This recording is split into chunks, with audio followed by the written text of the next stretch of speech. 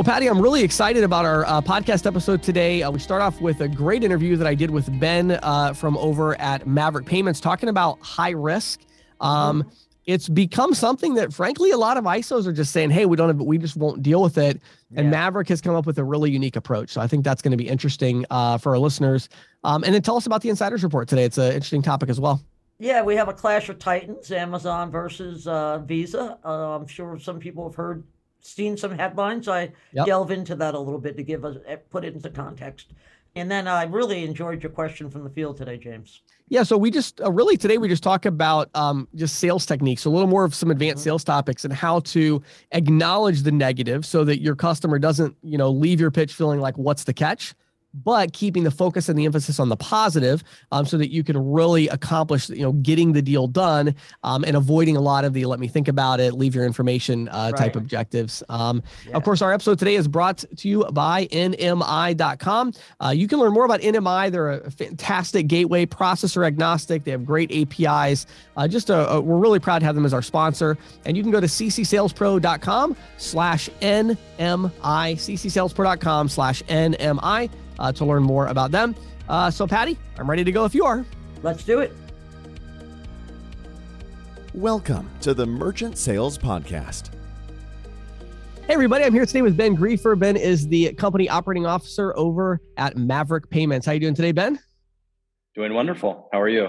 Doing awesome, man. Doing awesome. So I'm very excited today to talk about higher risk accounts and how Maverick has really gotten into this in what I think is a very unique way. And I really like what you're doing here, Ben. So before we dive into that, I know you've been quite some time. Last time you were on the podcast was, I think, like pre-COVID or at least COVID changing everything, right? Yeah, it was March of last year, I believe. Yeah. Which is crazy to think about how much the time has just flown by. So, give us a little update on Maverick. How's everything going at Maverick Payments? In your role, give us a little update on how things are going with you, and then we'll dive into the topic today. Yeah, everything has been excellent for us. We've continued to grow quite a bit. Most of our merchants come through resellers and sales agents, so we've really focused on that model, and it's been great. I mean, the growth has been amazing. We've seen a lot of changes, obviously, with COVID and card not present. And things like that. But overall, it's the last year and a half since last time we spoke has been wonderful. Yeah. And I think any company that's grown over the last year and a half, I think that's impressive. And from what I have heard and seen of Maverick, you guys have seen significant growth. And so that's exciting for sure. I'm sure that you guys are staying busy these days. Oh, yes, without a doubt. Awesome. So as we dive into high risk, okay, so high risk means a lot of different things to a lot of different people, as you know. To some ISOs, it means like they only go after, barely legal verticals. To others, it means they, will take a furniture store. So there's a pretty big gamut. So what does it mean to Maverick? What does high risk mean? And talk about just kind of zooming out big picture. What's the approach been to high risk? Yeah. So when we look at high risk, I mean, generally there's three different characteristics that will make it quote unquote high risk, right? There's some type of regulatory compliance risk. There's reputational risk, and then there's financial risk. We try to break it down and keep it as simple as possible, which is why I think we've had a lot of success because the underwriting process can be a little bit cumbersome. But those are kind of the three common characteristics we see. And to your point, yes, there are some more, I would say old school ISOs that they'll look at something that just because the principal or the PG has a poor FICO score, it's high risk. To us, that doesn't really make it high risk. It's more, a combination or one of the three characteristics I mentioned. And so, give us that list one more time. The three. What are the three that you look at again one more time? Regulatory and compliance. So that could be, for example, if the merchant's operating in an industry that has age verification or their state level licensing requirements, things like that, where we have to kind of go through a whole compliance check and make sure they're meeting all the regulatory requirements. Sure. The second would be reputational risk. So, for us, this is something that we can maneuver through easily, but generally our sponsor banks, are a little bit more sensitive to this. So these would be industries like adult, firearms, things like that. And then the third would be financial risk, which is, generally the easiest to overcome. That's just kind of chargeback risk. So for example, you have a travel business or a furniture operator.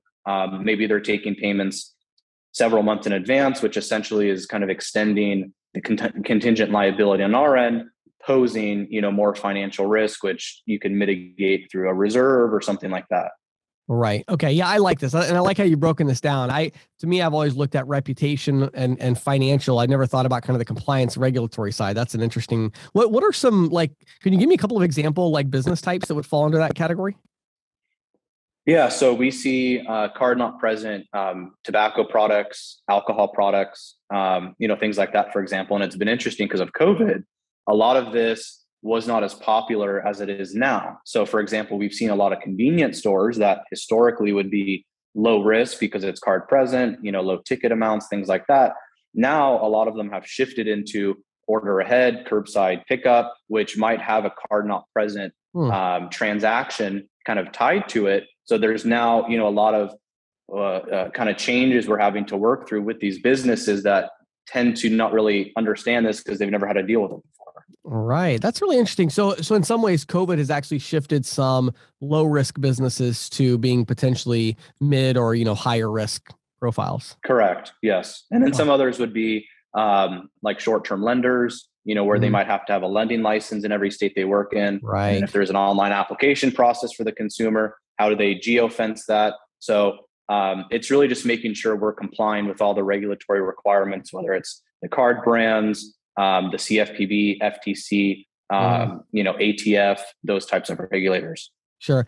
And, I have one other kind of maybe off the wall question here before we dive in. I want to talk about the ISO and agent experience a little bit. But before we do that, what I'm kind of realizing here is probably some in our audience are maybe even a little lost already of high risk, right? They've never sold high risk, right? What is the risk? Right. So in other words, talk about both the financial side, which would be the primary one of chargebacks, how could that actually impact Maverick payments? What is the actual risk? And then maybe even touching on the regulatory side, give us a worst case scenario here. What is the risk that you're trying to avoid when we're talking about high risk? Got it. Yeah. So the financial risk would generally come from chargebacks, which ultimately the merchant would not be able to cover. So Maverick is a full liability, full service provider. So anytime a merchant gets chargebacks, for example, and if they don't have sufficient funds in their bank account, those return to us and we have to cover that until we can recover it from the merchant. So in a case, COVID with say a travel operator, there's a lot of instances where, cardholders were making payments several months in advance, which kind of prolongs the already existing chargeback liability. And if they don't have the funds, ultimately that falls on us. Right. So the travel business might go out of business. They cannot provide the services they've already been paid for. And then Maverick is not able to recoup the chargeback revenue, right? Is that the idea? Exactly. Yeah. And then what about on the regulatory side? I mean, is it the same thing? Is it just if they don't comply with the regulatory environment, then they would end up having to go out of business or have chargebacks? Or is there another risk inherent in those deals for Maverick?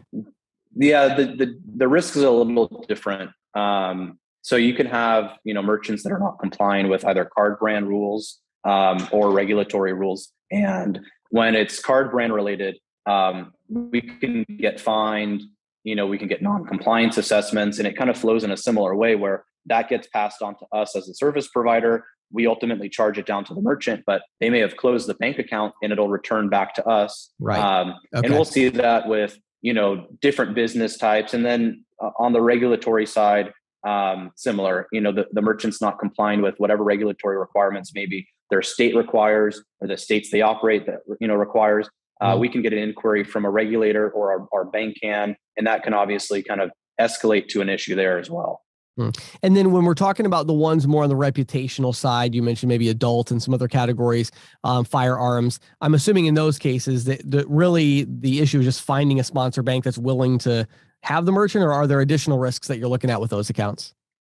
Yeah, it's generally just making sure, our bank understands what our process looks like on the underwriting side with enhanced due diligence, ongoing monitoring, and kind of overcoming those hurdles so that they understand, maybe these are accounts that are business types that don't really pose regulatory risk or financial risk. And at the end of the day, it actually might be good for the portfolio. They're good businesses to have. It's just kind of getting everyone aligned and on the same page of what maybe someone's personal opinion may be on that specific business type and seeing how we could overcome that.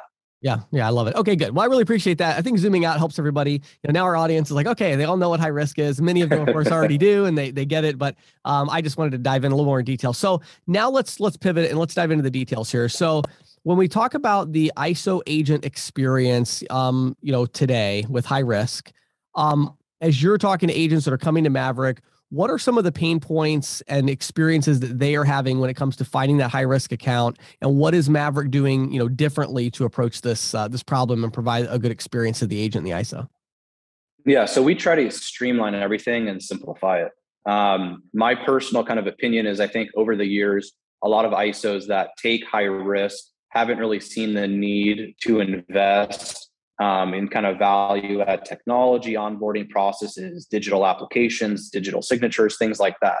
So, what we kind of see is a lot of these agents we work with are used to this very long process that includes, a lot of manual documentation and just it's very overcomplicated. There's a lot of friction. And when you look at, kind of where we're at in the industry nowadays with Stripe and the payment facilitators, it's the complete opposite. So we've built a very simplified online application where you could easily drag and drop documents. We have our own electronic signature tool. Our online application also has a dynamic document kind of listing mechanism that based on the transaction type, whether it's card present, card not present, the monthly volume, it'll pretty, much break down what documents are needed. So the underwriting process is quicker. So again, we just try to simplify it and really make it easy, both for the agent and the merchant, so that overall it's a quick process. Yeah, I like it. Okay. So let's also talk about the compensation side. So another area of, I think, confusion for agents and ISOs is, they have their current residual split, right? And then they find that, firearms dealer or whatever it is, CBD shop or something. And they are like, okay, cool. I found another account, and they send it in and, they take it to a high risk provider, and the high risk provider gives them a lower residual split on that account. And that's an industry standard practice. If those that are new to high risk, they can kind of feel like, wait a minute, I'm getting ripped off here. Of course they're not. Can you explain a little bit of how Maverick approaches compensation when it comes to high risk from a high level? And, obviously I know you can't share too much detail here, but give us a little bit of kind of just the context of how you deal with that. Correct. So because we take all the liability, generally our agents do not participate in any liability. That's where we kind of justify the lower split. Internally, there's a tremendous amount of increased resources as well to support these businesses from underwriting risk, compliance, and a lot of third-party tools we use as well for website monitoring, compliance, reputational monitoring. So, for us, it really just boils down to it has to make obviously financial sense to support these both from an operational overhead perspective, along with assuming the risk that come with those businesses. And we tier, our agents. So as they grow with us, they get a more competitive split. And we have some larger kind of, strategic partners that will share in the risk to help kind of get them also to a more lucrative Schedule A as well. So it sounds like there's two components here. Number one, and for those again that maybe aren't as familiar, high risk accounts generally are priced significantly higher. There's a lot more, quote unquote margin, on these accounts, generally speaking, from an effective rate perspective. And what you're saying is, first of all, a bigger chunk of that profit is there to cover the inherent risk of the portfolio that has these high risk accounts. And so the residual is going to be a little bit less as a result. And then also you're saying there's higher operational costs in order to support the accounts, which also has to be taken into account when you're looking at compensation of the agent or the ISO. Is that about right? Exactly. Yeah. So if we look at just our underwriting and risk department, a large majority of their time is spent just serving and supporting these higher risk merchants. Right. Got it. Okay. And then, when we talk about the experience of the ISOs and agents, now that you've had some time, you've really been more focused on these higher risk type accounts. Is there some patterns that you've noticed? Are there some ISOs and agents that have been more successful that have maybe, through COVID have maybe transitioned to going after more of a card not present environment? I'm just curious if there's anything that you've seen as like kind of a pattern of success for some of these individuals or even small teams that have been successful there. Yeah. So, you kind of brought up an interesting point, which was agents that, primarily work in lower risk industries might throw an account, our way, that's CBD. And all of a sudden they're kind of caught off guard with the lower split. So what we've seen is definitely some agents who try to, come from the low risk world into the high risk. It can be a little challenging because there is that learning curve of the additional documents required for underwriting. Underwriting is obviously not as quick as a low risk approval, right. In the ongoing monitoring. And when we kind of compare the two, high risk really is more, taken from a consulting type of approach because these are larger accounts. And generally, once you get them approved, your job is not done. There's still a lot of ongoing management. Even though our team deals with a lot of that, a lot of the times the agent will get an escalation if, the merchant ran a large transaction, or maybe they have some elevated chargebacks, things like that. So the agents who can kind of differentiate between, working with low risk merchants and high risk merchants, setting the right expectations, that's where we've seen a lot of success. We've definitely seen some pain points where they try to treat them the same. And then in terms of COVID, and just kind of the industry, changes and how things have been adopted over the last year and a half, there's definitely been a lot of good patterns where we'll see some industries that have now become kind of quote unquote moderate or high risk because maybe they're now doing a majority of their transactions in a card not present environment. And then the agents will proactively go work with other providers out there that can maybe help with, order ahead or age verification or these other services and tools, whether it's also chargeback mitigation, chargeback prevention, to make sure that these merchants, are kind of buttoned up so that, obviously there's longevity behind the account. Yeah, that's interesting. Yeah, I like it. So let's shift gears. I have one other question that is kind of on a related note that I was talking actually Maurice over there about recently as well. But I know Visa has made some changes to their chargeback calculation. Maybe as a result of some of the shift to card not present, I'm not sure. But can you talk a little bit about what this change was and maybe how that's impacting some of these merchant accounts to become more of a high risk versus a low risk account? Yeah. So, obviously we're a full service provider, and behind us, we have a sponsor bank or an acquiring bank. And we're required by our banks to have a blended portfolio. And what that means is overall the chargeback ratios have to be under a certain limit. We have to have, a blend of MCCs or merchant category codes with tie to the business types. So restaurants versus smoke shops, et cetera. And ultimately that all rolls up, to the acquirer, whether they have one ISO like us or they have 20.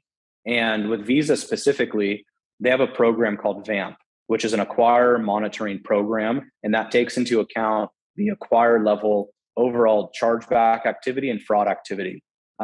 Historically, it included all merchants, card present and card not present. And for us, what we would be able to do is get very aggressive with low risk because it really helped balance the portfolio. And we had kind of this secondary value and return on it because we can get, more aggressive and scale and be more sustainable with high risk. And as of October, Visa changed how VAMP looks at this activity to be solely based on card not present. And kind of what we've been told is because EMV has been adopted in card present businesses and reducing chargebacks and fraud significantly, that is now no longer part of the equation for VAMP. So for us, it's been challenging in ways because now we have to, essentially figure out strategy to get card not present business that does not have chargebacks. So we've come up with, kind of a new risk level called moderate risk. So there's a more competitive Schedule A and revenue share for card not present businesses that pose, not as much risk as maybe a traditional high risk merchant. And that's been really successful. So with Visa changes, it's part of the industry, especially in the high risk world. Things change and you have to adapt. Yeah. Yeah. Super interesting. I think we'll probably be even hearing more about that as, as that becomes, the accepted way and everybody's trying to adjust. I'm sure it'll be interesting. Well, this has been great information. I think high risk is one of those things that a lot of our listeners, I think would be in kind of one of two camps. It's like either they love high risk, that's what they focus on. And I think for them, they may like some of the things you said about the streamlining. Then I think there's others who kind of have decided high risk is not worth their time, because every time they try to do it, it ends up being a big mess. For some of them, they should stay away from it because they're not willing to engage. They're not willing to really, like you mentioned, kind of consult and service the account and get it approved and then work with it after. But for others, they just haven't found the right solution. So for those that do want to learn more about you and about Maverick, where would you send them to get more information about your programs? Because I know obviously you do a lot more than just high risk as well. Correct. Yeah, we do everything from A to Z. And the best way to contact us is, obviously we have our website, maverickpayments.com. Our email that can be used is sales@maverick.hq.com, HQ as in headquarters. And for us, we love talking with new partners. We generally do a quick 10, 15 minute intro call with a demo of our dashboard, which can also be fully white labeled. You could have your sub-agents in there, manage portfolio, residual. The whole onboarding process is digital. Like I said, we have our own electronic signature tool. We also have our own payment gateway. We do ACH processing in-house as well. And then we have an API that can support everything visually from the dashboard for integrated partners as well. Great. Awesome. Well, Ben, I just want to say thank you so much for taking time to jump on and educate the audience. This is a topic that we don't talk about as often as we probably should on the podcast. So I really appreciate you guys coming on, and I'm excited to hear how it goes at Maverick as you really implement this continued focus on high risk. I think it's going to be a big game changer for you guys. Wonderful. Well, thanks for having us. We appreciate it. And let's stay in touch because, yes, I think high risk is generally something that should be talked about a lot more in the industry. Yeah.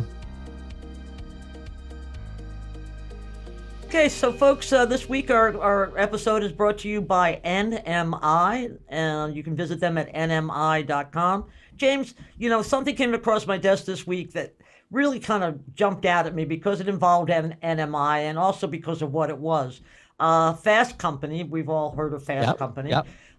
They just launched this year their inaugural Big Things in Tech award. Okay.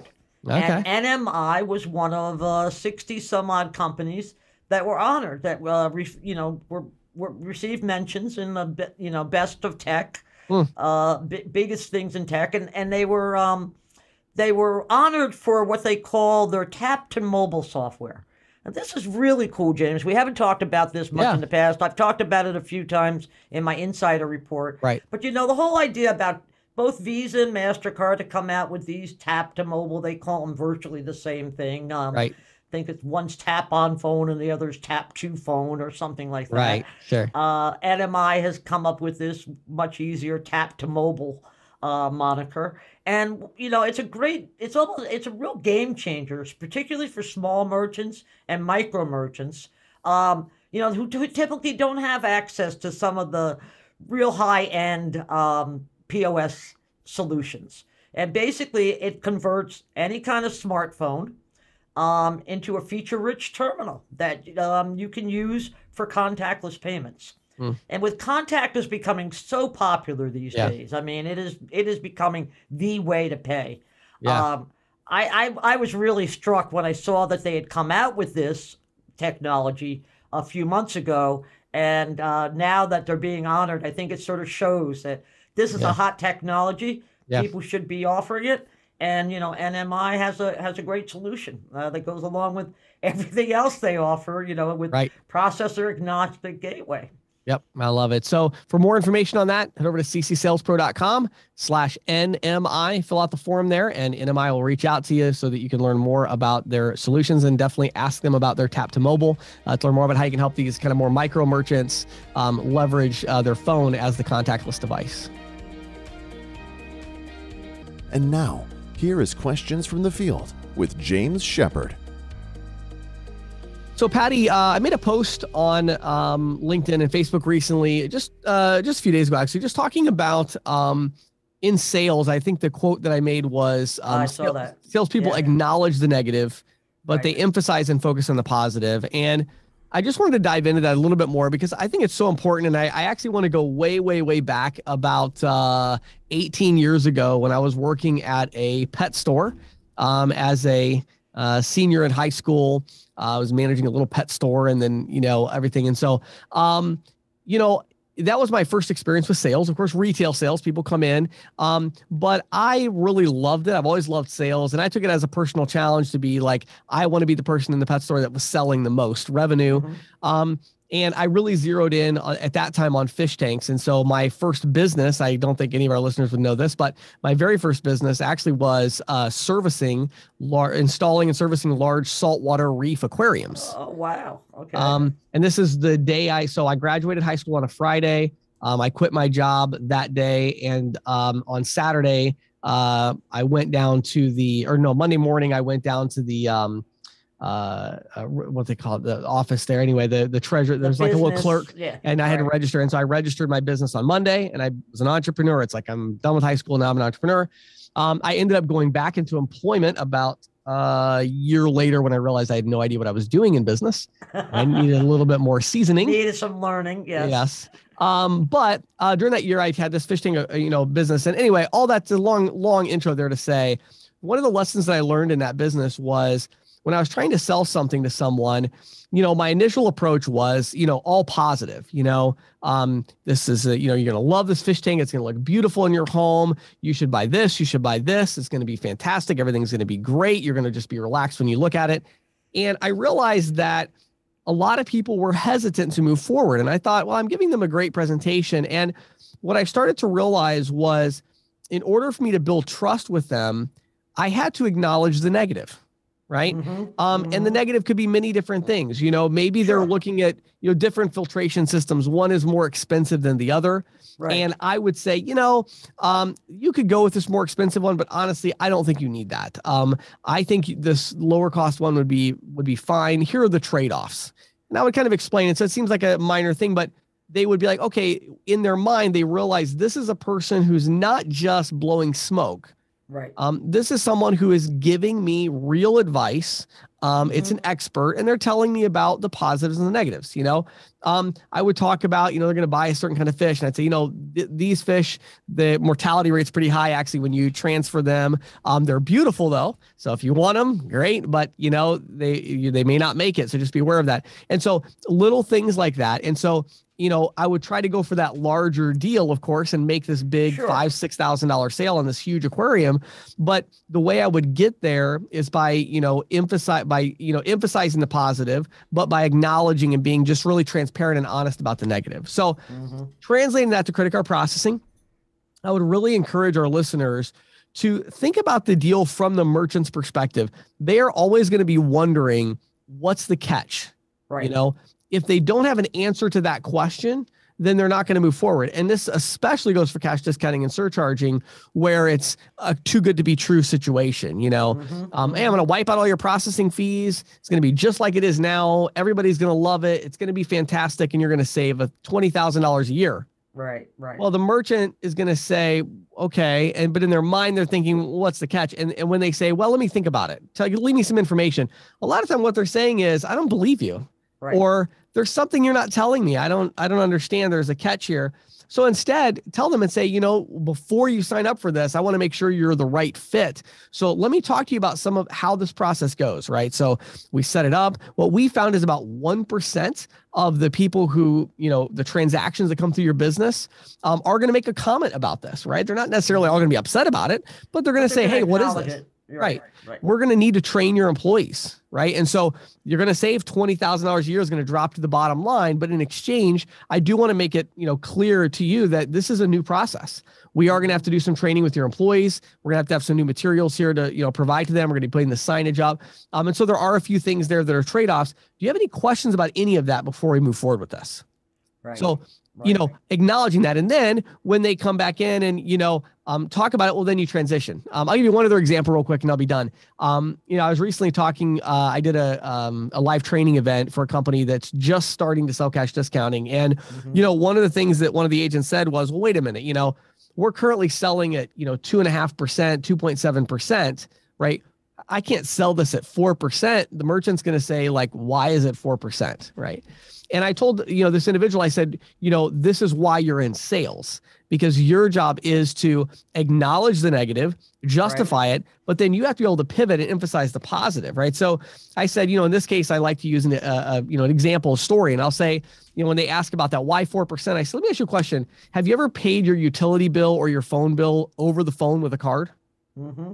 Yes. Okay. Do you remember how there's that convenience fee, or they'll call it a processing fee or whatever? And oh yeah. Do you remember how much it was? No. Do you remember that it was a lot? Yeah, I remember that it was a lot. Yeah. That's because this is a totally different kind of processing. Like, not only are there extra costs associated with compliance and managing the risk of all of this, making sure everything is set up correctly. But also you're collecting a small amount of money from a lot of people instead of one amount, from one company. So there's some various costs. I don't want to dive into all the details, but you're right. It is absolutely, there is a higher cost. I'm not trying to avoid that at all. But I think the key here, the main thing we want to talk about is it's justified because you're not paying it. This is something the customer is paying. Obviously, they don't care if it's 3% or 3.5% or 4%. That to them, that doesn't matter at all. And we have to make sure we're covering our costs. So are there any other questions that you have about the terminal, the equipment that we're going to provide? Because I want to make sure we're giving you the right equipment to help you move forward with your business. Right. We're pivoting and we're talking about something positive. And so you acknowledge it, you deal with it, but then you move right back over and keep emphasizing and focusing on the positive. And really doing that, that is how you actually get deals done and closed. Yeah, that's really great advice, James. Thanks. This is the Insider's Report with Patty Murphy. So, James, we have a clash of titans of sorts, I would say, going on in the market right now, with Amazon announcing that it will no longer accept Visa cards that are issued in the United Kingdom beginning in January. Of course, they pushed it to January, just not to mess up the holiday season, I guess. Right. But in an email to their UK customers, the e-commerce giant said the move only applies to Visa credit cards, not debit cards. Okay. And there's about an estimated, I looked up this up, there's about 20 million Visa branded credit cards in the UK, issued in the UK. Now, I reached out to Amazon and they said, quote, the cost of accepting card payments continues to be an obstacle for businesses striving to provide the best prices for customers. These costs should be going down over time with technological advancements, but instead they continue to stay high or even rise. I agree. Now, of course, this isn't the first word out of Amazon on Visa pricing, and it's not going to be the last, I suspect. Earlier this year, the company began surcharging Visa credit card transactions in Singapore and Australia, also citing high costs. Yep. Now, Visa's chief financial officer, Vasant Prabhu, I believe is how you pronounce it, told Reuters during an interview earlier this week that he expected a resolution. He said, quote, we've resolved these things in the past, and I believe we'll resolve them in the future. Right. Yeah. Well, I think that's why they waited till January, because I don't think Amazon has any intention of actually not accepting them. I think they just needed to get that announcement out there to have the leverage to renegotiate. Oh, I agree, but several analysts that I read some reports from said, it is a warning to Visa and MasterCard. Right. Because merchants have access to a growing array of new payment methods. Right. And they're starting to gain the upper hand on this interchange battle, Yeah. There's a guy named Chris Dinga with a UK consulting firm called Global Data.